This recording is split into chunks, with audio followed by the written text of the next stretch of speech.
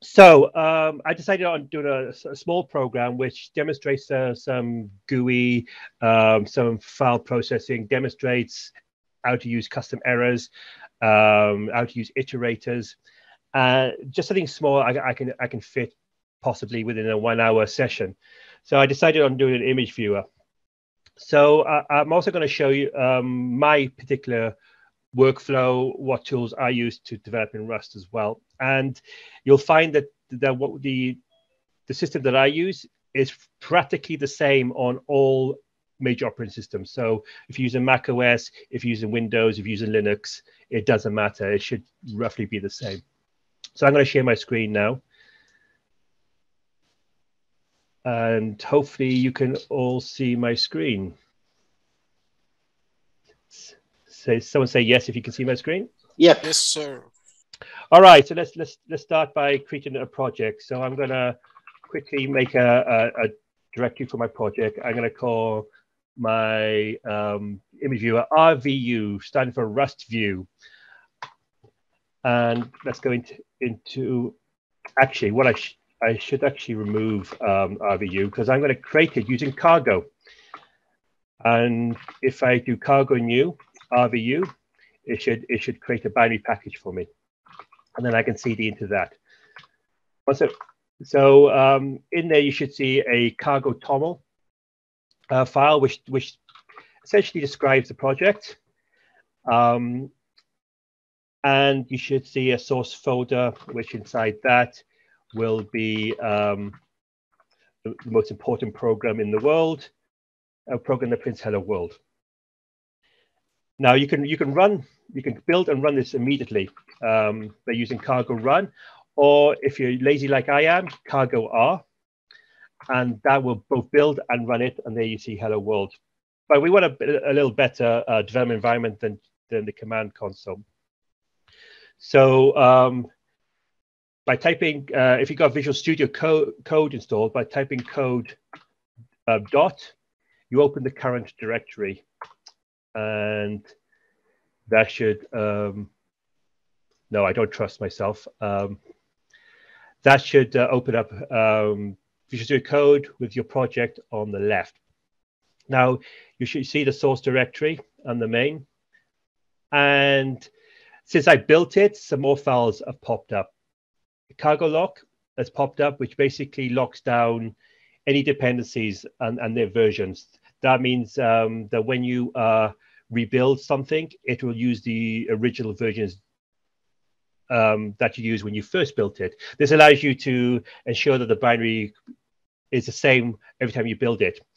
There is a way of upgrading to the latest version. So if you update your crates, I'll show you that later. There's also a target folder, which is where all the intermediate files of the Rust compiler builds, and in there should be a debug folder, and right there is the RVU. And in fact, if you press Control backtick, you'll get a terminal in code, and you can see all the files there, and I can just actually run RVU, and currently prints hello world. If you want to install a program on your system, you can type in cargo install. Go back to the root directory. You can type in cargo install path.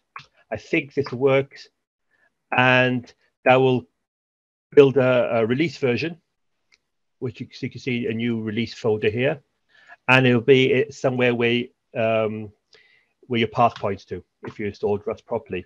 So I can go to a different folder and type RVU, and it will just work. Okay, let's quickly go back to a folder, and let's start do some proper coding. So the first thing we want to do is open up a window. And we're going to use a crate to do this. And this crate is called Winit. Winit allows you to open a window in a cross-platform way that so that works same on all the platforms, Mac OS, Windows, Linux, even phones like Android and Mac and iOS. But before we do that, let's improve Visual Studio so that we can build from inside Visual Studio without typing cargo R all the time. So within, if you open up main RS, you can press function 1 and you can look for configure default build task. And if you press that, oh, no, this is no work. I forgot one step. So we need to add some extensions before we can do any more Rust programming. So you go to the extensions button, you type in Rust. And what you want to install is the Rust Analyzer, this one here. So we install that one. And to debug, we want to type LLDB. And we want to install this code LLDB right here. And I like adding even better TOML here to help me edit TOML files. So I installed that one. And one useful thing which I like using is rewrap, which allows me to reformat comments that span multiple lines by pressing Alt-Q. Okay, so now we've done that. I can go back to this. I can configure the default build task, and now some new options appear. And I want my build task to be just check for now. So this will generate a task.json file in a VS Code. And what I like to do is, if I press comma, press return, type PRE and then press enter to accept presentation. That will autofill all the things that can appear in presentation. And I like changing the clear one from false to true. This means that every time I build, it's going to clear the terminal. So any error messages or warnings are just from that session. And another thing I like to do is assign a function key to it. So if I press Control K, Control S, I bring up the keyboard shortcuts. You can also find it by going to Preferences here and Keyboard Shortcuts here. And then if I look for Build, I've got this Run Build Tasks. It's already Control-Shift-B, but I like using function 7 because of software I previously used. So I hit function 7 and return that. So now, if I hit function 7, you should see at the bottom, we're running cargo check. Now, what does cargo check do? Cargo check just checks the syntax of your code to make sure it will build without actually building. So this is pretty fast. And it's very useful to do that all the time. And also, any errors will appear there. For example, if I get rid of that, hit function 7, I can see my errors really easily here. And I can as I hover over the line number, I can hold Control, and I'll change to a finger, and I can click that, and it'll go straight to the error. Also, you should see the error underlined, and if you click on that, you can hit Control. You can just fix it. But quite often when you see squigglies like this, you can hit Control dot and it will show some actions. But at the moment, there's no code actions available. And I will be making use of code actions a lot in this editor.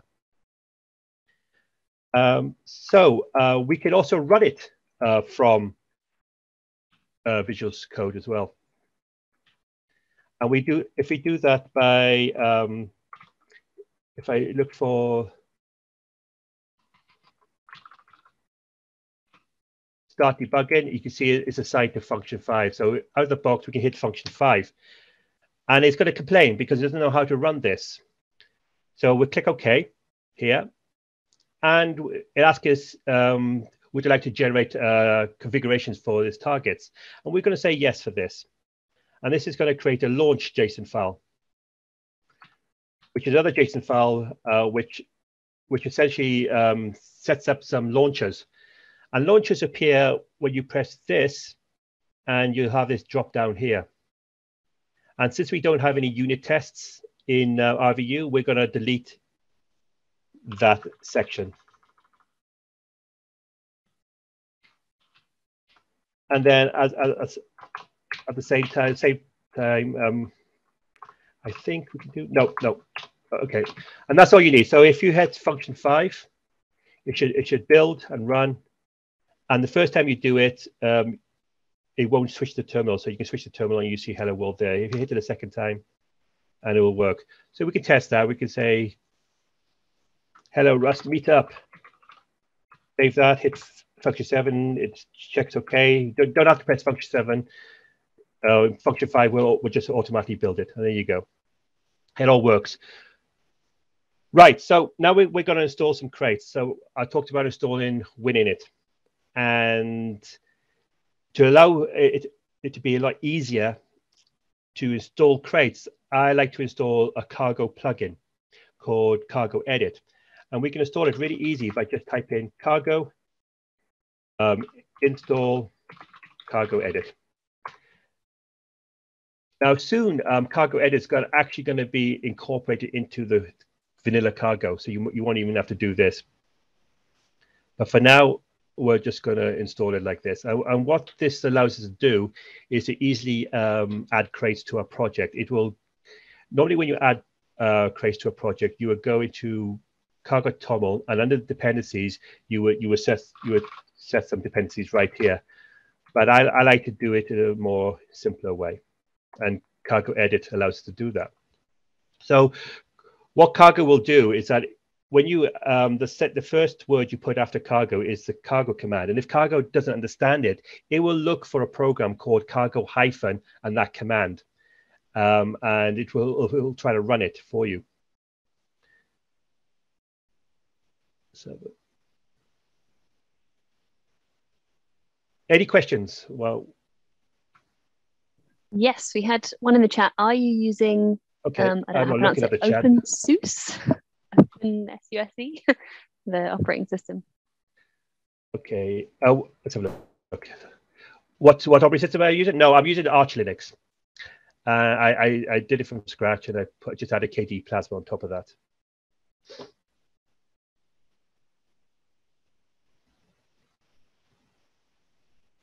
Okay, so unfortunately, Cargo Edit seems to pull in every crate in the world. The one downside to doing everything the proper way from scratch. Yes, that's right.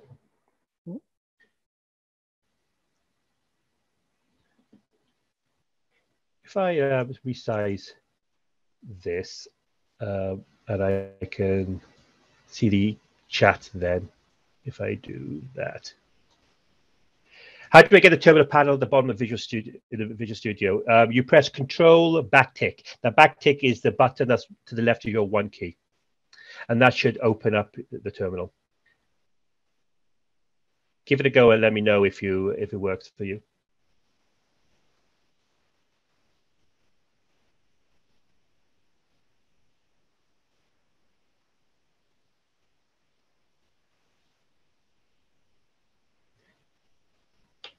I guess it's worth being clear as well that this is Visual Studio Code, not fully fledged Visual Studio. So keyboard shortcuts won't exactly match up if you're using Visual Studio Community. I'd recommend VS Code for Rust though over Visual Studio. 100%. I would recommend not using Visual Studio at all for anything other than C++ or C#. It's a bloated monstrosity of an editor. Sound advice. I even use Visual Studio Code for C++ nowadays.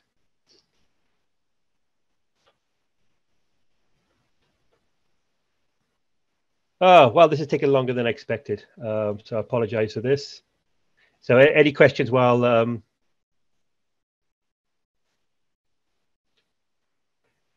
yes, it is, because Cargo Edit works on the local Cargo TOML file.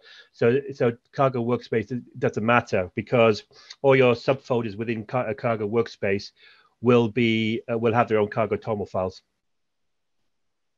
So you just cd into those directories and just use cargo, the cargo edit commands.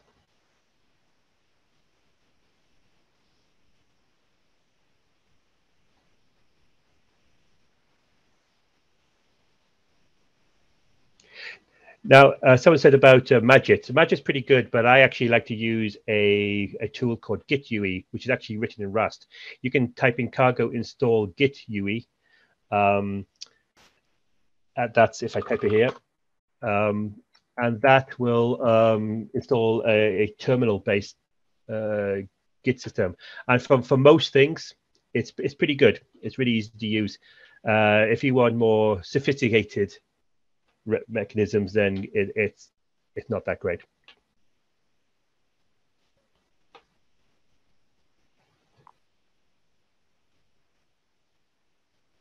I think I've used LazyGit once. I think I preferred Git UE, but it's all subjective. There we go. So we're here. Finally. Okay.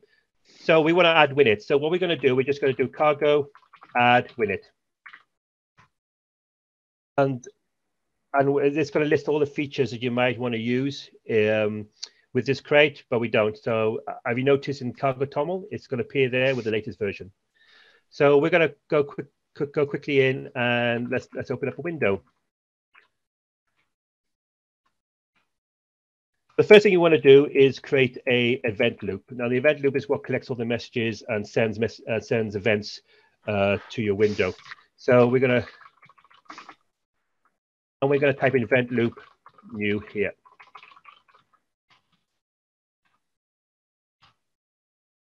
And now when we check it and build it, it's going to do all the stuff that winit needs. Unfortunately, let me carry on. And once you've done that, you want to create a window. So we do this by using window builder, which is an object in a winit, and we'll say we want to create a new one, and with a builder object we can state how we want a window to look. So we can type in with title. Let's just say RVU for now, and we'll build it, and we pass in the event loop that we want to associate with the window.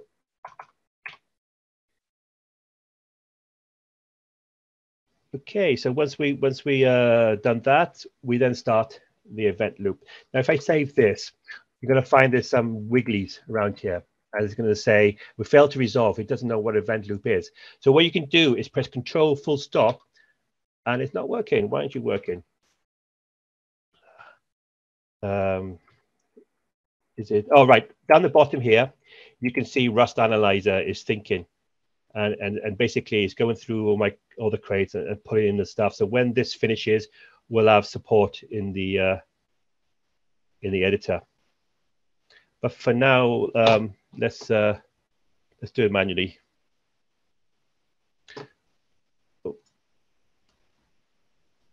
Because we're being very, very slow here. So we're going to use winit, and we're going to use event loop.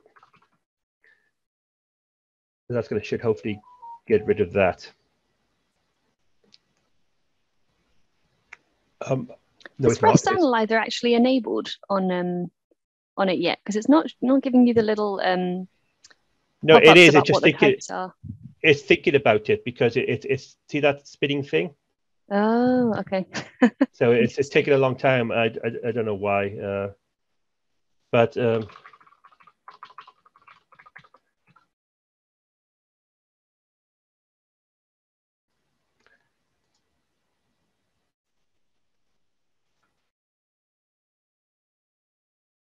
maybe I should start it again. Okay. Anyway, to restart the event loop, and this basically takes a function, a lambda, a closure, however you want to call it. And it's, oh my God, apparently I'm using an American keyboard now. Oh dear.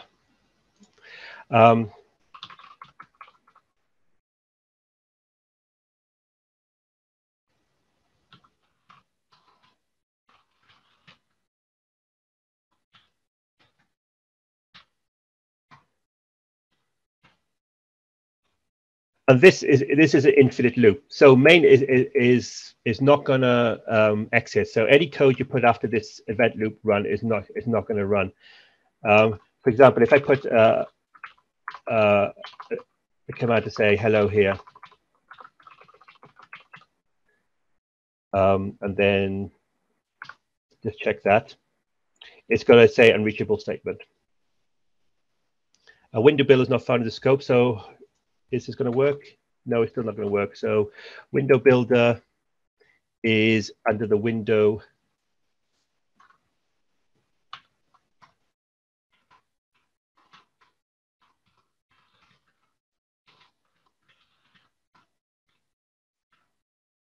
Okay.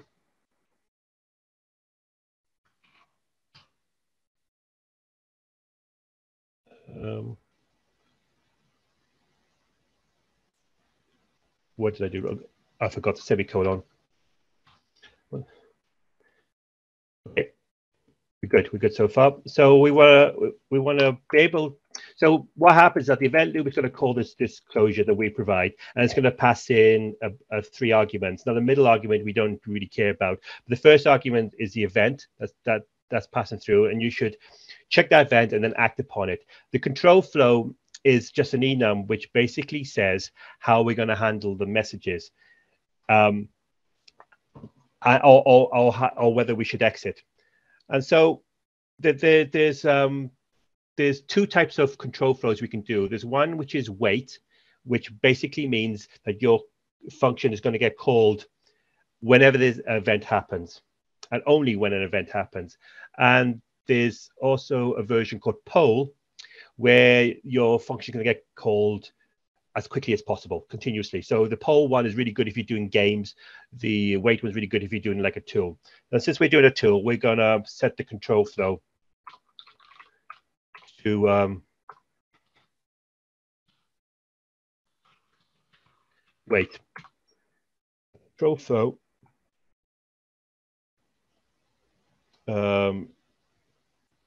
is in the event loop as well. So we need to add it here. I'm really annoyed that REST Analyzer isn't working properly at the moment. I'm going to quit that, and I'm going to bring it up again. See what happens.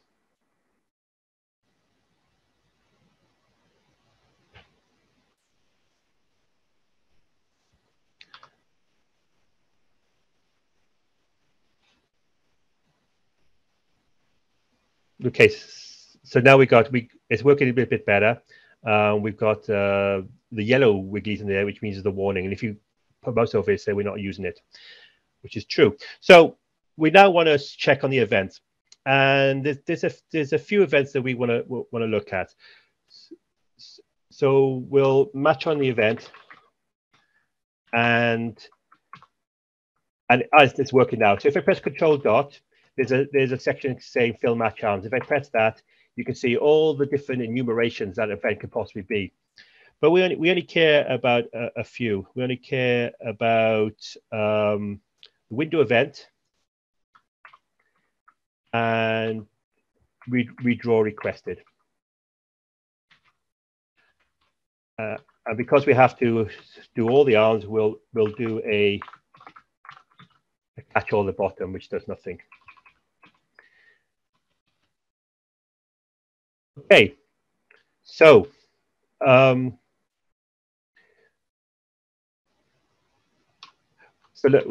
want to check some the window events, and the window events would be events that affect the windows directly themselves, such as keyboard controls, hitting the close button, that kind of stuff, resizing.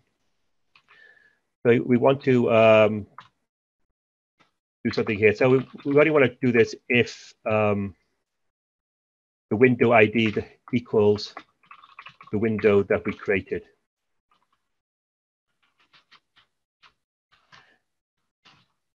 Now, there's something else I missed out as well. After installing Rust Analyzer, what you can do, you can go to your settings and you can type in Rust format, and you can enable Rust format here. And that means that whenever you save, oh, no, sorry, not here. There's a way of saving on format the file on save. You want to click on that. And I think, is that enough? So if I save that, you can see that everything is being reformatted. But I'm pretty sure.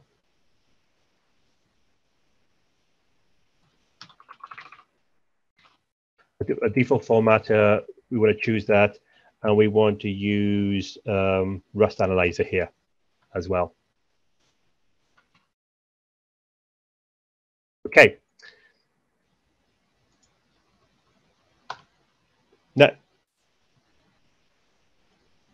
Now we want to match on the event we've get to the window.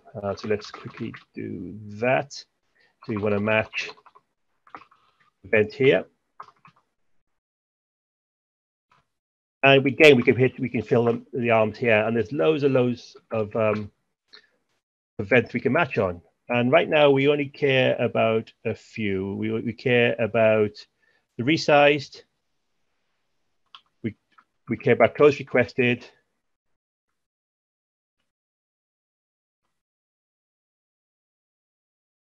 Keyboard input and scale factor changed. Again, we need a catch-all to satisfy Rust. And resize, we're just going to make that do nothing for now. Close requested. This is what happens when you press the close button. And basically, we want control flow to be exit. And I also want to detect the escape button just for convenience. And so to do this, we use a much more sophisticated match system. So we care about input.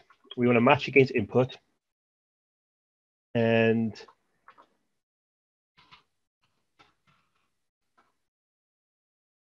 the input needs to match against the keyboard input, which is self as a state member, which is element state pressed, and a virtual key code, which is some virtual key code state. And then we'll do a dot dot, say we don't care about the other members of that event. And again, another dot dot there. And we could do control flow equals control flow. Again, keyboard input is unknown yet, so we press control dot, and now we can see the import. So if we can just hit the import, and it will add keyboard input automatically at the top here. Again, with virtual key code. Is that not working? Did I spell it wrong? Ah, it is. We input that. And now we should be able to, oh, what do I do wrong here?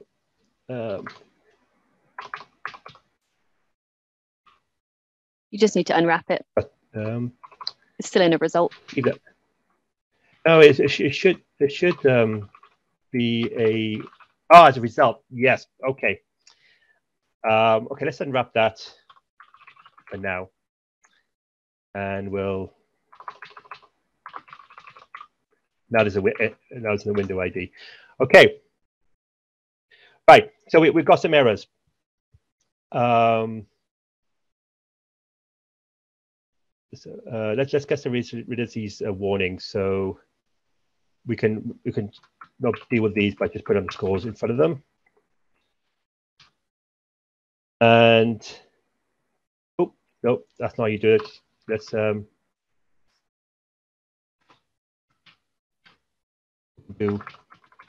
that.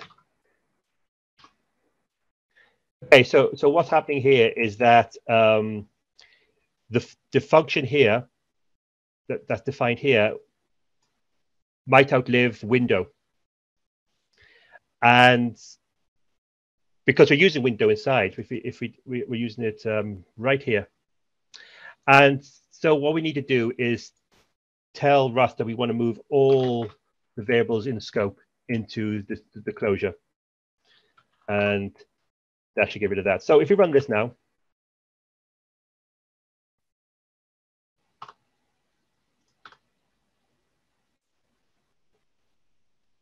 it's taken a while to build.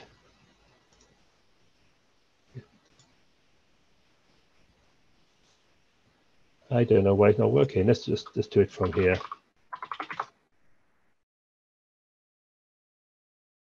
Oh, something's blocking it, that's why.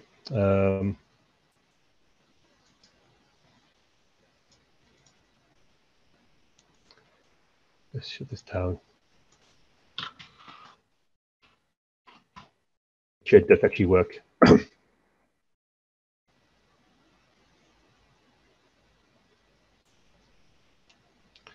What did we miss? What did we miss? I think there was still a to-do in the code. There's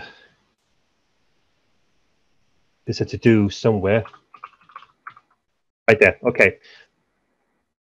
We missed that. Okay. There was one at redraw requested as well.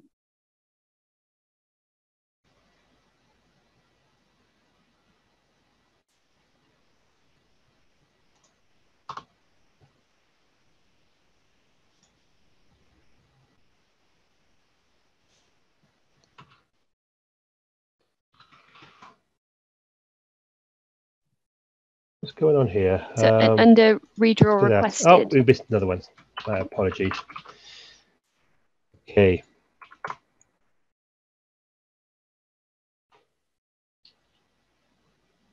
And there we go. We got a window. Unfortunately, you see in the background on Windows, you'll just see a black window because Windows by default will clear the screen, clear this. But right now we actually got a window, and if you press Escape or the close button, it should close. Great. Let's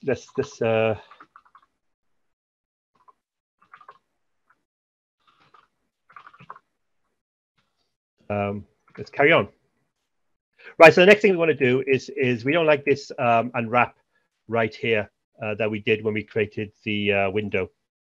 And we kind of want to be able to exit with an error if that failed. So to do that, we need to get main to return a result. And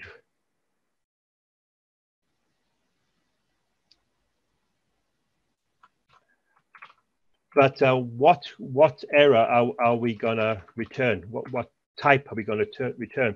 So this is where we use some more crates to implement our own sort of custom errors. And the crate I like to use is called this error. So we go here, cargo add this error. And let's build that.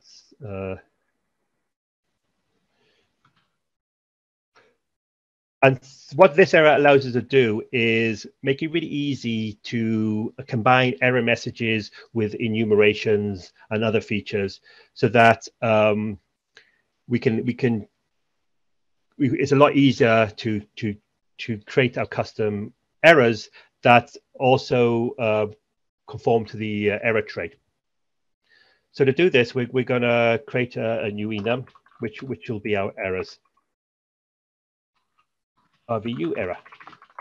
And we want to create an error now to dealing with unable to create the window. So if we take away the unwrap right here, we can see that it returns an OS error as an error. So what we do is with the enum and using this error, we derive debug and error. So as I type error, you can notice that the Visual Studio Code is showing showing a drop down. If I press enter, this error should appear automatically up there. So this basically marks by deriving from error, the compiler will then analyze the enum and then generate a lot of extra information to allow custom errors to work quite nicely.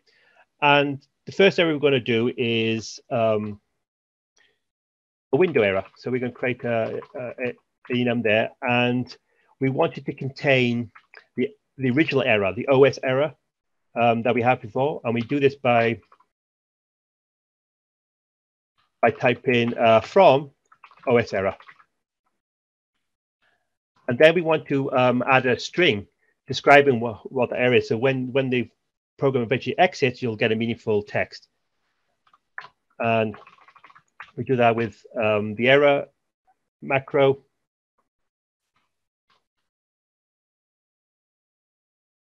Unable to create window. And that's all we need. We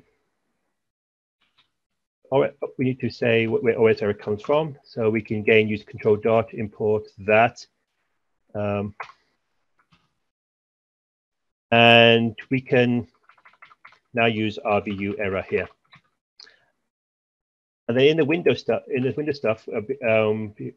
we can get rid of the result by doing question mark. And the result the RVU error will take the OS error and automatically convert it to the RVU error, because we said from OS error right here. But we can do slightly better than that. We can do our own type.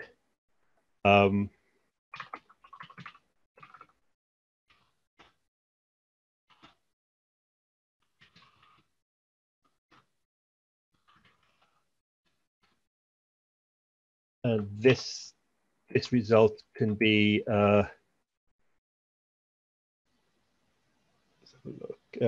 this result could be the standard result.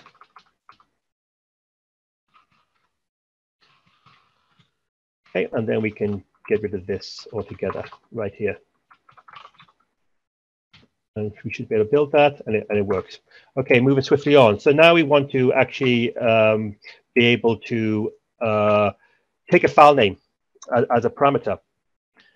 And we use another trait called clap to do this. So we quickly add it.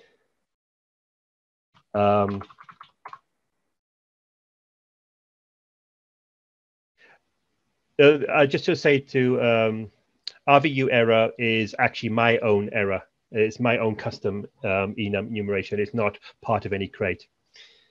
But I'm using the error derive macro to generate the extra information so that automatic conversions can happen with the question mark. So we've added clap. And actually, what I should have done is do a plus derive, because we want the derive feature as well. And we should see it in Cargo Toml. We now have clap with the derive feature automatically in there. So what we want to do is be able to say we want to take a file name as a parameter. Now, clap could do a ton of things. So the how I'm going to use it is very simplistic.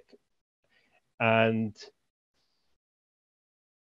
what I do is I want to create a structure which is going to house all my configuration information. And the structure for config, I just wanted to contain the file name. which is what the user is going to pass to it. But to make this, to be able to parse that and to check it, we're going to use the clap crate, and we're going to derive both a debug and the claps parser. And also we're going to type in clap and few keywords in here, which is going to basically state what I want to show when I type in the help option on my application. So clap will automatically add a version and a help command line option. So you can do -h or -help or -v or -version, and it will show some information. And you'll notice that a lot of applications using Rust will have the same look and feel because of clap. And what we're going to do now here is just put a comment in here with it's got to be 3 slashes. Name of the image to view, and this comment is going to be lifted out by clap and then displayed when you ask for help. And because this string is not an optional string, it forms clap that you have to provide it. So to be able to get an instance of that config, we just do get config equal config pass. And right now we're gonna need to fix these squiggles. Rust Analyzer isn't very good at dealing with symbols within derived statements, so we need to do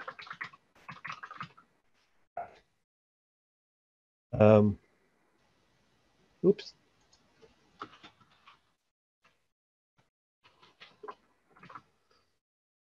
Okay, so let's run this. And we're not using config, so let's put it on go for now. So let's quickly run this and see what happens. So if I run it by itself,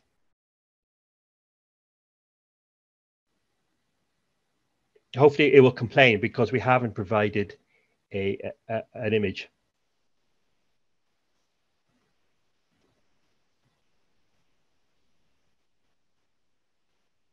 And there we go. So let's run it again without the extra stuff.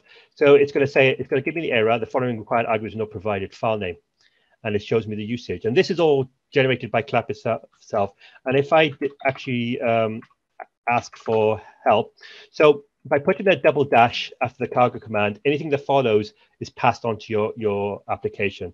So I'm going to do type help, and you'll see the name of the program, the version, and the usage, and any arguments you add or options will be listed automatically. And notice how this string is being lifted up from here. But I asked clap for the author and the about, and it gets that from the cargo stuff. So what you can do here, I can put in authors, US keyboard, I hate you, and description.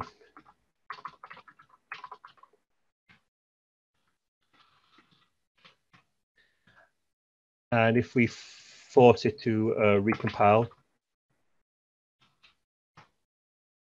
run it again, you can see now there's my name and some description. Okay, so config should take the file name. So if we just quickly print line file name,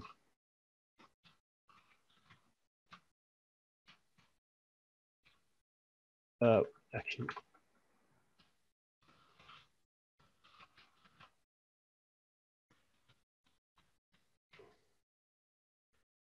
then run that. Let's put in file name like foo.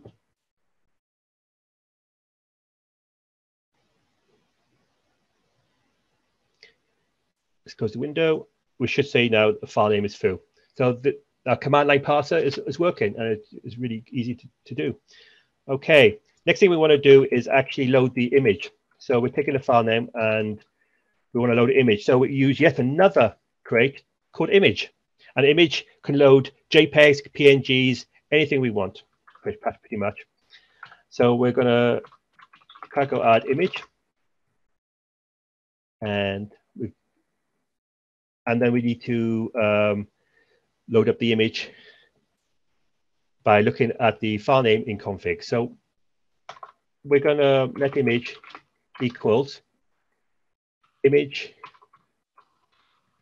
IO reader open. Then we pass in the file name. So we can do that quite easily from the config.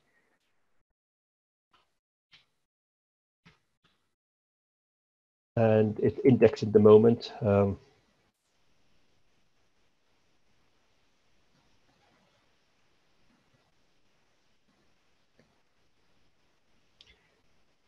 So this is going to give us a result, and the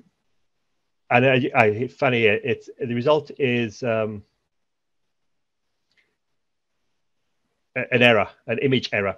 So we want to be able to handle that in our RVU error. So what we can do here is let's create a new error and let's call it image error.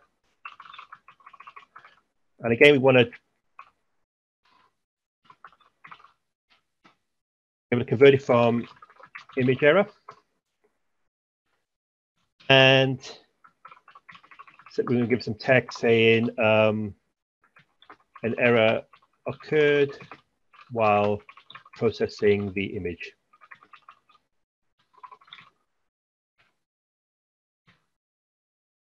So now we can put a question mark at the end here. And I want to carry on calling API on that. So we're going to call decode. And that's going to give us a dynamic image, but a result over a dynamic image and an image error. And we can pass in question mark again. So let's now get a dynamic image. So if any part of this fails, main's going to exit immediately and it's going to show this message here. Now, why are we getting a squiggle around here? Let's run it. Oh, right. Sorry. So the first one returns a standard IO error. So let's handle that right now. An error.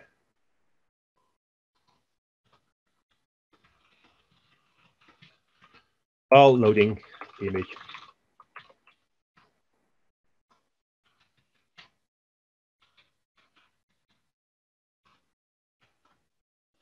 And IO error.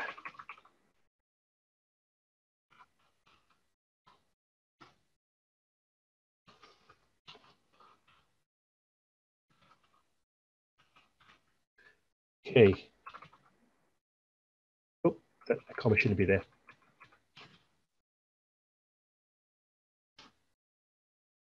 Okay, great.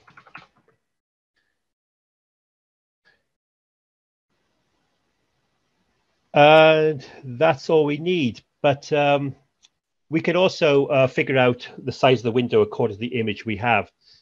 So I'm going to write some code quite quickly. So the first thing we're going to do is find out what the primary monitor is. Eventually we'll tell you what that is.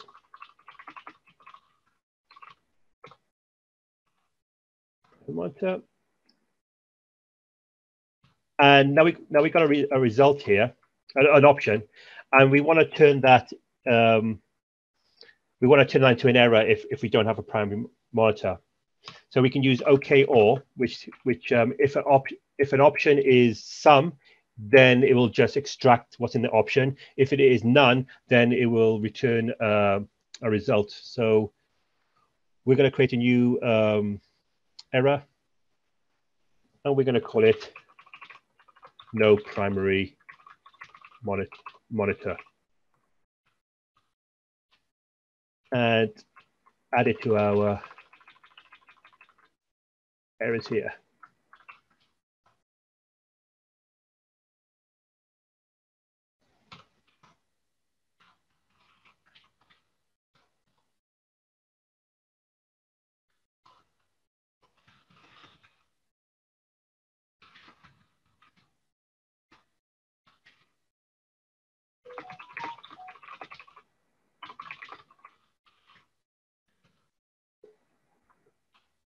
Great. So now I can hit a question mark there, and now we got a monitor handle. So let screen size equal the primary monitor dot size.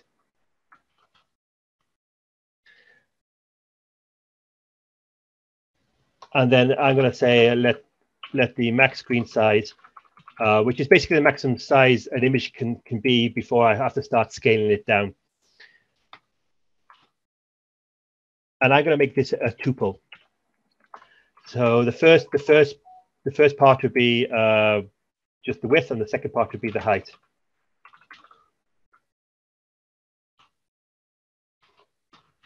And I'm going to put a little multiplier, a percentage thing here to cater for the room I might need for borders and frames.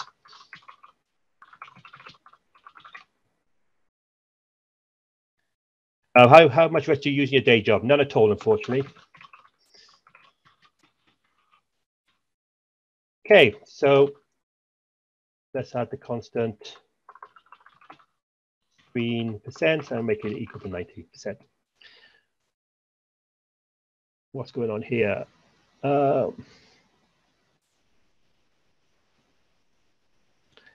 What happened here? Screen width.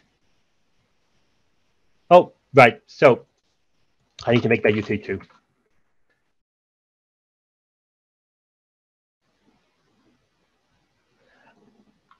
Now I need to calculate the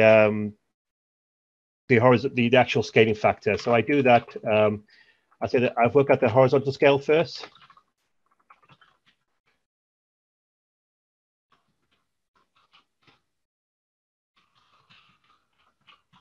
And I work out the vertical one.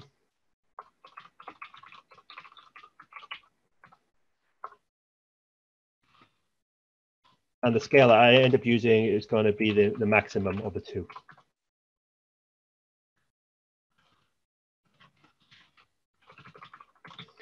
Right. Max is in standard library. So I'm going to quickly import that. And calc scale is going to be a function that I'm going to quickly write here.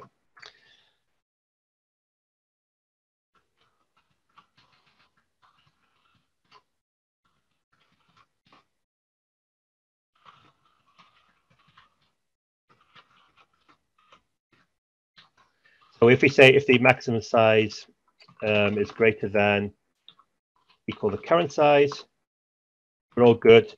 So we'll return 1 as a scale. It's an inverse scale, actually. Otherwise,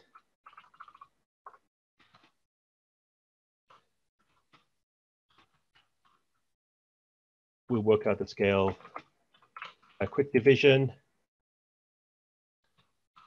find the ceiling of it, and convert it back to U32.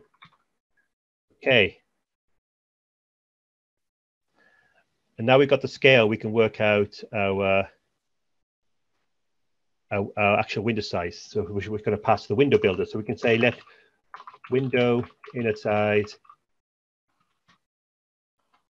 equals physical size.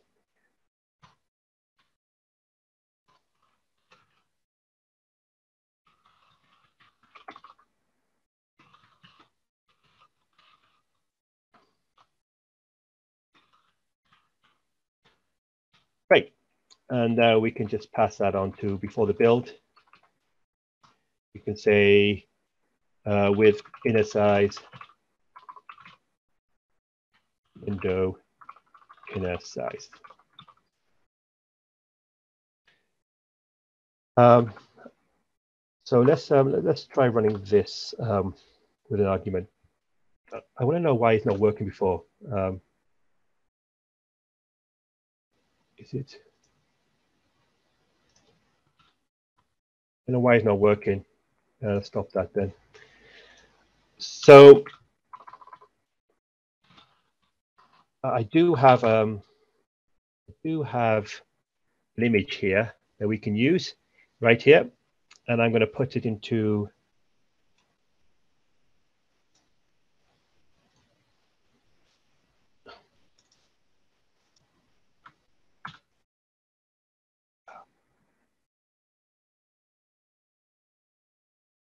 Okay, so that's the image I'm going to use. I don't like C++, so I'll scrap that one out. And I'm going to push that into the directory and put that into Rust. And then put that into RVU. Okay, so hopefully, go back to here. Let's actually print out.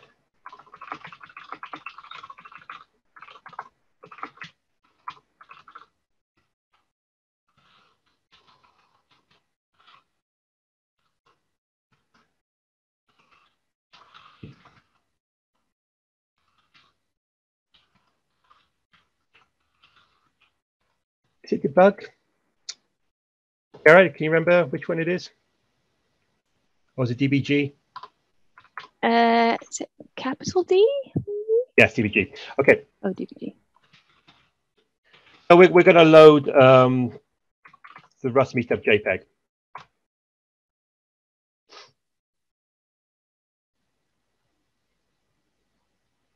And you can see that it detected the image is 600 by 338, and our window is now resized according to it. But now this will not be any good if you don't actually print the actual image on the screen. So I'm going to use one more crate. Debug macro is really useful for just quickly printing out exactly what the value of a variable is, and I find it very useful. Okay, so we're going to use a crate called Pixels. And what Pixels does, it gives you a buffer where you can just write color codes into it and be able to display it within the window. Very useful for doing very simple 2D games and programs like that, or an image viewer. Okay. So we want to create after we create the window to work with pixels, we need to create a surface. A surface is what we'll render to. So the surface needs to be the same size as a window.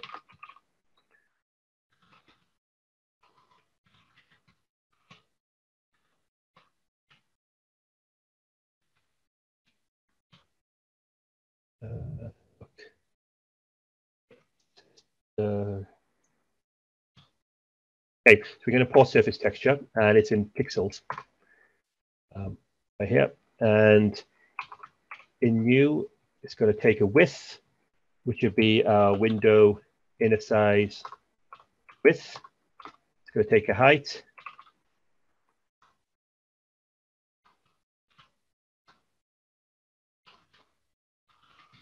And it's going to take a reference to the actual window itself. Okay. Once we've done that, we can then create the pixels object, which will hold the buffer that you're going to fill.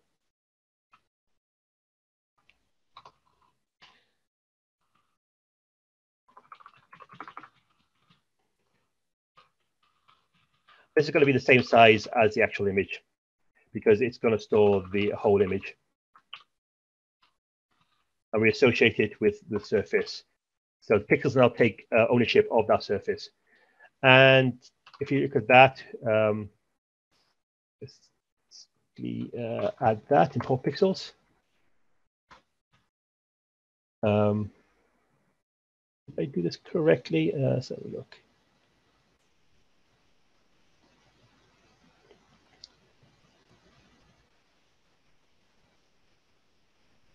It doesn't have new. Don't tell me the Pixels crate has changed the interface since I wrote this. So if you go to docrs, you can always check on documentation of a crate. And there is a Pixels thing here. And there is a new. So what happened there? Let's see if we... Oh. There's an image pixel, so we don't want that. We chose the wrong one when we added it. So let's go back here. Import pixels. I need to draw the bottom one down there.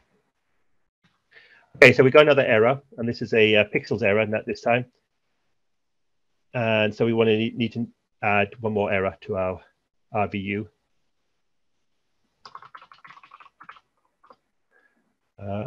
Unable to create pixel buffer to display image.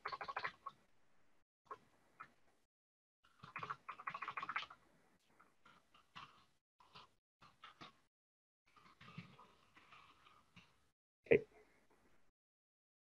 And now we can just put a question mark on the end there. So this error crate is really useful because I got all these different types of results and errors, and they can all be converted to the single one on the main right here.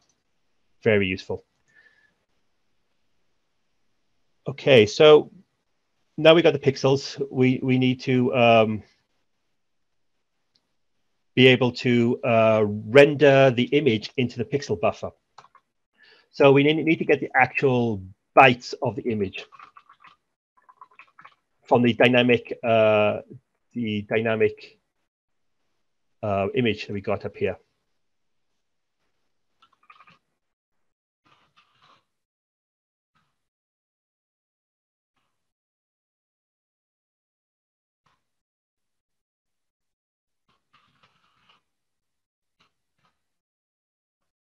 Okay.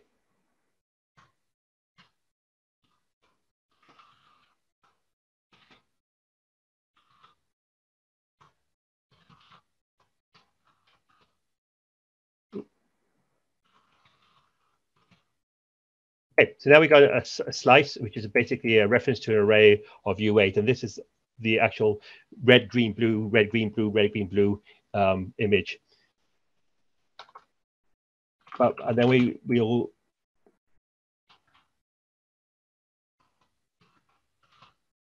get the actual buffer from the pixels object by typing getFrame. Now, unfortunately, the pixels buffer takes 4 bytes. It's red, green, blue, alpha, red, green, blue, alpha. But we have a red, green, blue format. So we need to convert the 3 byte per color format into the 4 byte per color format. And this is where iterators come in handy. So first of all, we need to getFrame is immutable. So we need to make pixels mutable here. And the error should go. So what we want to do is move the data from image bytes and then put it inside the pixel bytes array. So we take the image byte, and we use the method called chunk exact. And that allows us to iterate on groups of elements at a time. By putting in 3 right here, we're going to iterate over 3 elements at a time, the red, green, and blue. And then what we want to do is combine it with the pixels bytes. And we're going to chunk exact as well on 4. So what that's going to do is it's going to produce an iterator that returns a tuple every single time. The first part is going to be the 3 bytes from the image, and the second part is going to be the 4 bytes from the pixel bytes. And let's get rid of this.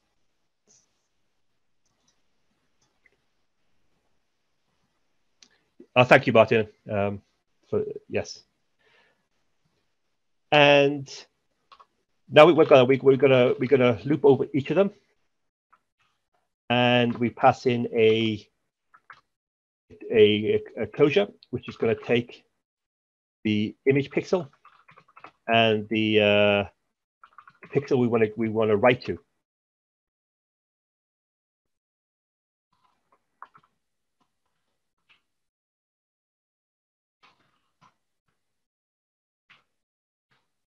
Okay, and all we're going to do is just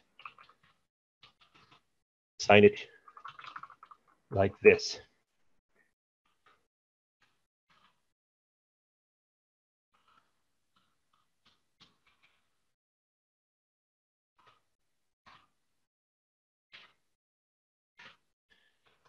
with the fourth one being just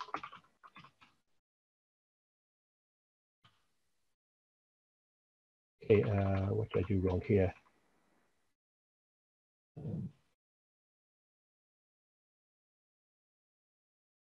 I think you just got an extra bracket.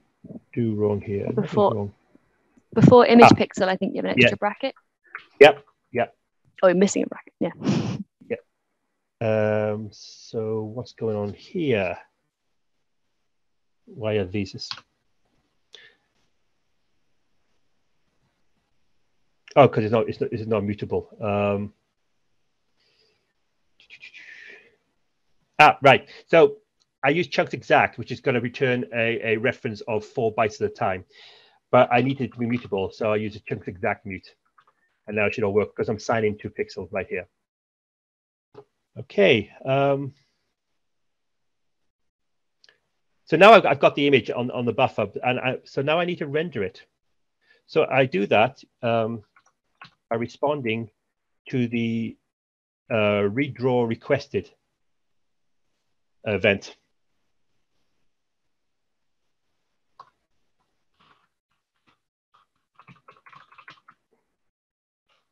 And that's it. That's all I do.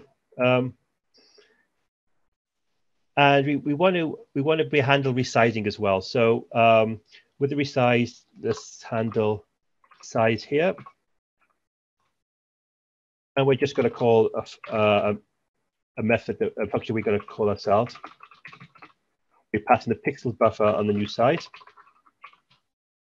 And we're also going to do it with scale factor changed here.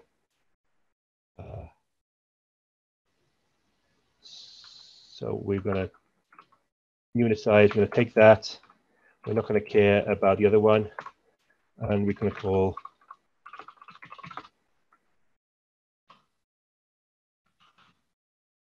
okay. And the resize here.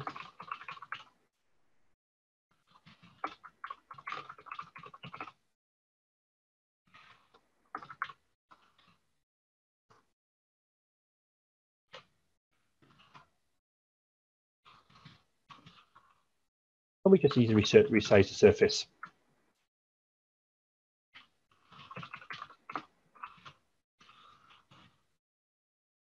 And that's it. I think that's it.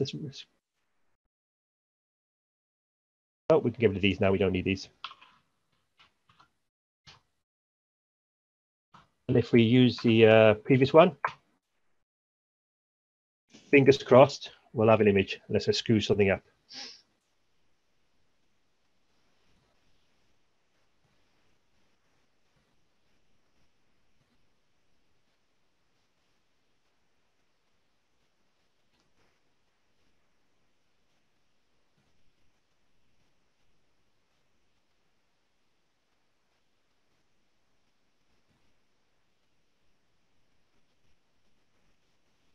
Any questions while this is going on?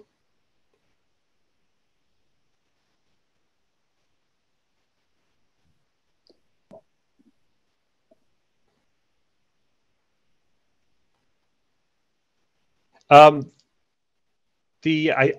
think maybe they're different versions of the crates, unfortunately,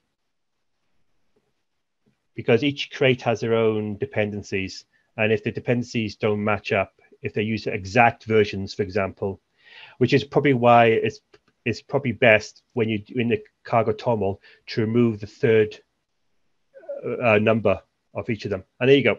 Hooray! It works. And what's more, because the power of pixels, you can expand it and it will zoom up. Unfortunately, if you have a really large image, it won't do the opposite. It won't scale down. But here you go. The best image viewer you've ever seen in your entire life.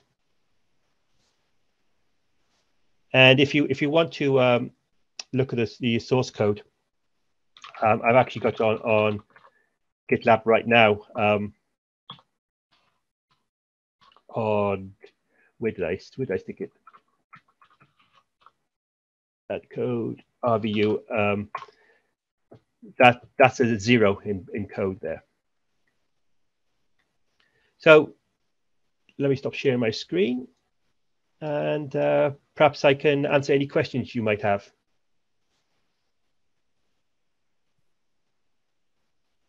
Awesome job. Just so far, I got lots of thank yous. Anything.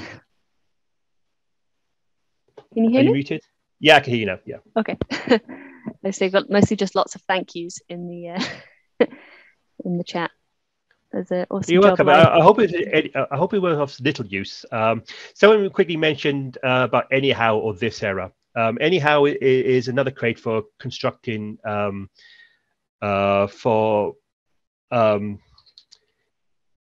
this error is said to be used for creating error enumerations. Anyhow, it tends to be used by the user of crates to receive any error, no matter where it comes from. It can cast any error to the special anyhow error. So the two are often seen to collaborate with each other. This error is used in libraries. Anyhow, tend to be used in binaries.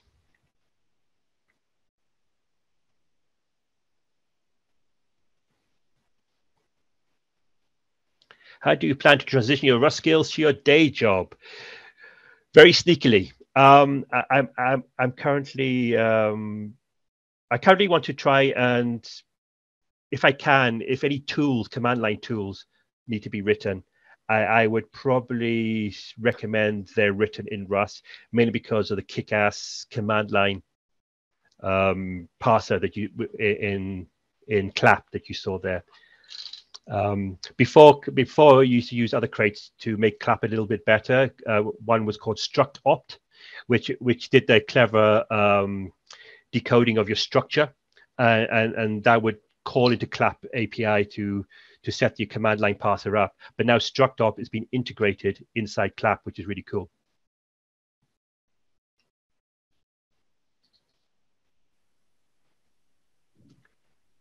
I have a question. Where next? What do you think you'll tinker with building next? What do you mean for this meetup group as a small tool to demonstrate something, or just generally? Oh, a bit of both. Either. Well, currently right now, what I'm doing in Rust is a ZX Spectrum emulator. I written one a while back, an old 8-bit computer from the 80s. I'd written an emulator a while back in C++. I want to redo it in Rust. So that's my current Rust project at the moment. So I could play all the old games. Thanks for that walkthrough, Matt. I was just wondering, did you start creating the image display application as part of another project? I know No. Previously, you mentioned the ray tracer challenge, and I know when I got to chapter 2, my first thought was, I want something to display these images. I was wondering how easy you would think it would be to convert it over to read in. I can't remember which format they use in there, but it's a different file format. Yes, they use a very simple file format called PPM, which is simple because it's just text based. You literally write a textual header and you just dump some binary at the end. It's really simple, and they do that because they sneakily avoid the displaying of the image. They rely on you to use external tools to display the image, and PPM is the most easiest image format to write an exporter from. Of course, if you're writing in Rust, you just saw how easy pixels is. Literally, you set pixels up to the size of the buffer you want. You basically get frame, which gives you that slice of all the U8s, and you just write those pixels into that array, and that's it.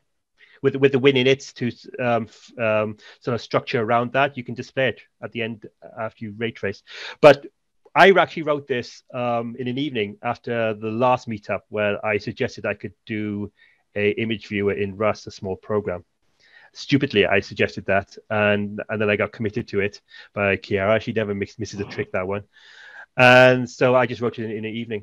I was really familiar with clap and image and pixels, so it wasn't too difficult for me to do that. Nice. That's all really. Anyone else wants to commit themselves to a future meetup talk, it would be very welcomed. Let me ask you one more question. Sure. My impression is that the CPP camp is a deep trench. I believe Rust is also a very deep trench. And how so you're looking at the other side of the forest. So how are you going to balance your efforts? Well, fortunately, I only use C++ for a professional day job. I've been using it for 30 odd years. And so I know C++ very, very well. I also know how undefined behavior really screws your day up. Almost on a daily basis, right? Whether you got dangling pointers, whether you got null dereferencing, all that kind of stuff, and with that coupled with object-oriented programming, which just makes any code base look like spaghetti. I've just had a miserable time working with C++ over the years, and Rust came along, and it was a breath of fresh air. Mainly because that the compiler watch my back and stop me doing these really stupid mistakes that I would just do in C++ and not find out about them until much later, right? And so because of that, I've transitioned from C++ to Rust for my own personal stuff. We don't live in a world yet where Rust is easy to do in a day job for a programmer. I work in video games, so C++ is the king, and it's going to be a king for a very long time. There's only one company that I know of that actually write video games in Rust. And they're based in Sweden, and they provided the wonderful crate called Ash, which is a wrapper around the Vulkan API for doing 3D graphics. But so really it's just one world completely separate from the other. So I have Rust in my evenings and weekends. I have C++ during the day. And unfortunately, that's not going to change for a while. But I pretty much banned C++ from my personal life. It's too stressful. It's just Rust really holds your hand, and I find when I do a lot of refactoring as well. So the style of program I do is that I write directly what I need to do and nothing more. I don't try to overthink things. And so when I need new features, I need to refactor. I need to change interfaces and stuff like that. And because of the type system in Rust, I can do that without worrying about it. The compiler is going to catch everything. With C++, it doesn't. A question. If you want to do tricky stuff, it's very, very difficult to do it in Rust. And it seems that the C world and C++ world is more Define tricky. I mean, just deal with wall pointers, stuff like that. You want to get very deep down the system. You can do that easily in Rust. You might have to use unsafe here and there, but you've got the same pointer arithmetic and access that you have in C and C++. If you need to do that, you can do that in Rust. It's just that most Rust code doesn't do that. You tend to keep that in one small part of your code and wrap it around unsafe and make sure it is safe. I mean, if you're able to do those things in C++ in the first place, why do you bother wrap those things? Because it's only a very few places in the C++ code base where you might want to do that. Do those really unsafe pointer dereferences just for performance. But 80% of your code is not going to need that. 80% of your code just will benefit from catching undefined behavior and stuff like that. Like I'm writing the emulator, and I imagine that very little of that emulator, which has to be really performant, will be written in unsafe Rust. Maybe the display code for updating all the pixels on the display by reading memory, I might switch into unsafe and get a raw buffer pointer, but not before I check things, right, with the certs or runtime checks around the outside as I enter into that domain. Because 80% of the time I'm not using raw pointers. Even in C++, right, you're using vectors or structs or things like that, right? And you're very rarely using raw pointers in modern C++. You tend to use it for really performance stuff. Got it. Thank you.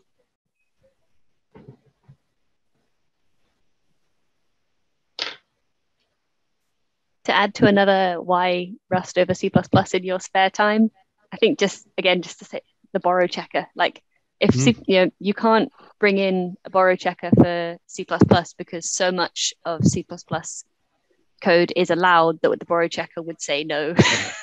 That's right. This could never be. I'm getting on now. I'm nearly half a century old. So my brain isn't working as freshly as it was. So that borrow checker is my best friend. Like I need that. And someone's just mentioned fearless concurrency. And that's another true. In the modern day, you need to program on multiple cores, and still too many people are using mutexes and semaphores and things like that when they should be using queues and channels and that stuff is really easy in Rust. It's so easy to utilize your multiple cores and not worry about the horrors that you will experience if you try to do the same thing in C++. Just are you really sure you've seen all those race conditions in C++? Are you really sure? You're not. You're never sure, right? And when it does happen, it happens infrequently, and you'll never know where the source is, and it'll ruin your week. Whereas in Rust, it will catch it.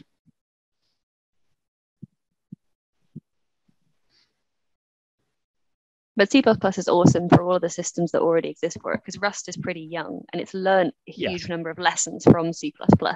It's taken and other languages as well. and other languages, yeah. It's pulled in all your favorite things. Whereas with C++, it feels like whenever there's a new, really useful feature, you end up having to learn 15 years of history before you can get into it, which is fine if you've been through it. But when someone's coming in fresh, or if you're doing it as a hobby project, there's just a lot of baggage to take on. I agree, and the new features that creeping into C++ just feel like hack jobs. Like the C++ modules just doesn't feel right, and yeah. We'll wait and see. The jury's out on modules. Don't knock it too hard. It could be great, but yeah. But it is hard. It can be worse. Well, you got this header, a CPP side of separation is nearly 50 years old. It came out, it came out in 73, and it hasn't changed much since then. And it has been crazy how it hasn't. It's 50 years have gone on, and that hasn't been dealt with.